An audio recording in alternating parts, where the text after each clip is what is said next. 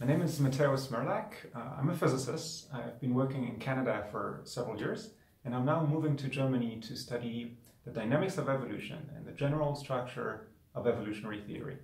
I'm doing this thanks to this grant, which I've won.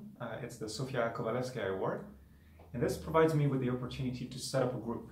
And in that group, what I would like to do is bring together a group of people that have different backgrounds. Some of them might be biologists, because evolution is naturally associated to biology. But it's not just biology, the way I see it. Evolution also is relevant for computer science as a sort of optimization heuristic, and in other fields as well.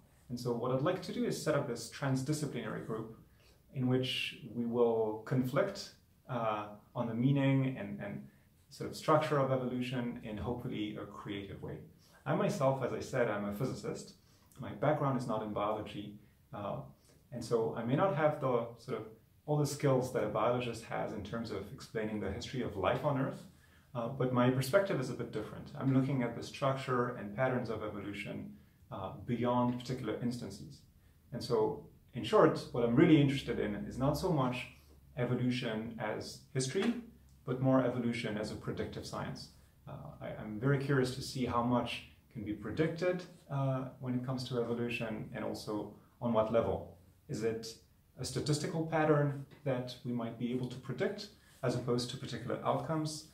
All these things are very much open the way I see it. And so this Kovalevskaja grant is a perfect opportunity for me to explore this. And I should say that it's not clear to me that another funding platform would allow for this.